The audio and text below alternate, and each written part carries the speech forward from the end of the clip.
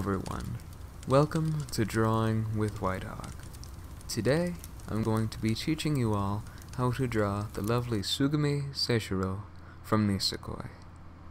So to start out with, you're going to want to choose a pencil or a brush, whichever you prefer. I'm using Paint Tool Sai, if you do not know.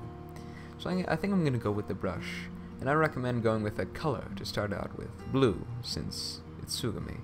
So start out with a circle. You're going to want to make it nice and just very circle-like, to make sure it is, in fact, a circle. And next comes the eyes. You want them to be big, since they are the eyes of an anime girl. And the anime girl eyes must be quite large. So next up, I shall draw the brows and the nose. You know, you want to make it as anime-like as possible. And draw the little mouth, too. And next, add the blush.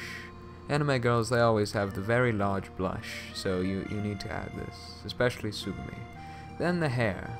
Just make it look like Tsugumi's hair, follow what I'm doing, and it should work out fine. Now, what I'm doing here is adding Tsugumi's little mole under her eye, because it's a very important feature of hers.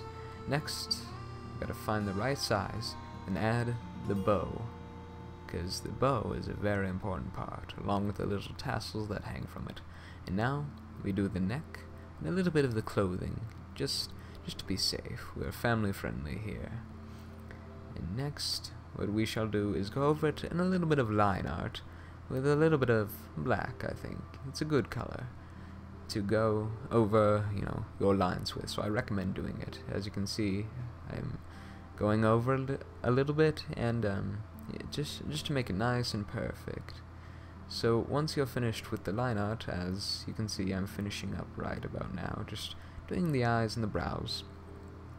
Then you're going to want to add your signature, just to make sure everyone knows it's your drawing, and it's fabulous. So, as you can see here, I zoom in a little bit, and go down, and just add my little signature, Whitehawkg.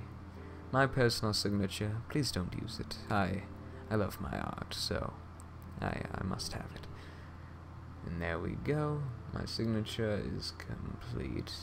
And then we just add a little bit of color, just a little bit, to make it look, make it look professional. And with that little bit of color added to the hair, voila! It is finished, and it is great. I hope you found this video informative, and thank you for watching. I will see y'all next time. See ya!